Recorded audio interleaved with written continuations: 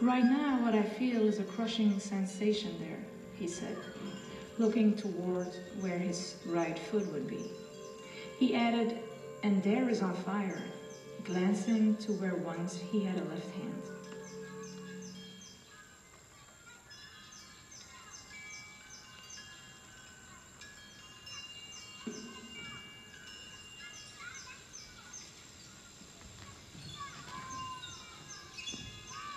If I, a deaf person, am talking to someone and they turn a corner or disappear behind a screen, I involuntarily stop speaking. Even though I know he can hear me, my subconscious won't believe it. Walking with people at night in the dark, I fall silent. So strong is the reasonless conviction that hearing depends on seeing.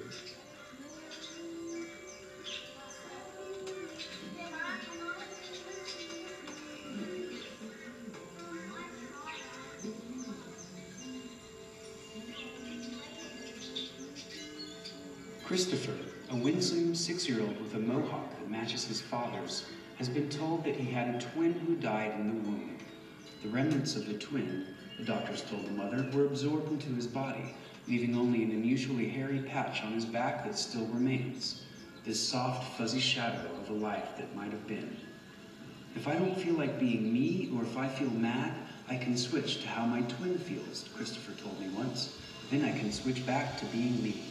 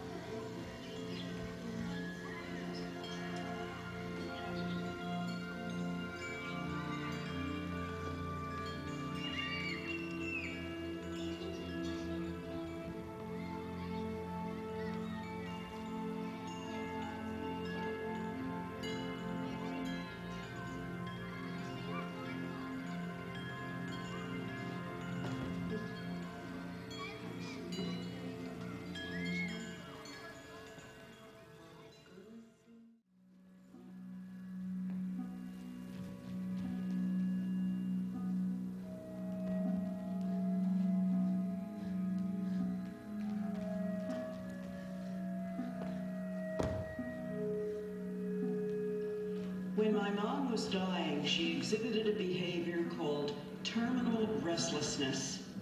With her unparalyzed side, she gestured towards something, someone with great urgency, reaching with her arm, shaking and grasping with her hand, and stirring her leg as if trying to run, her eyes sometimes wide open.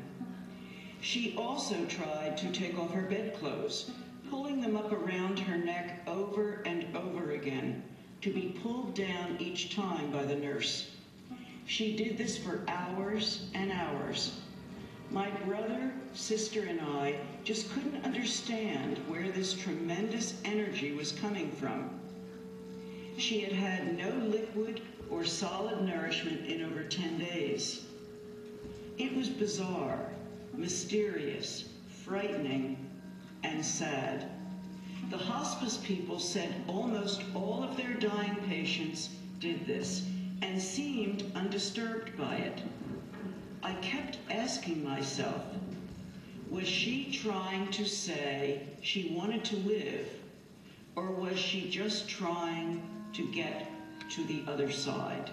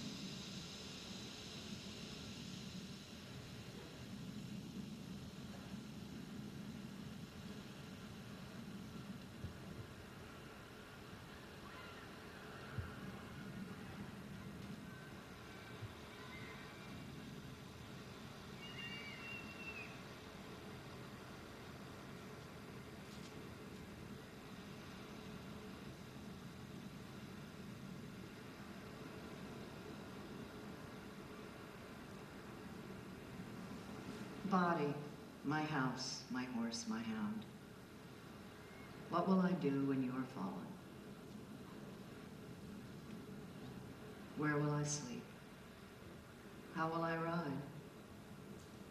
What will I hunt? Where can I go without my mount all eager and quick? How will I know when thicket ahead is danger or treasure? When body, my good bright dog, is dead.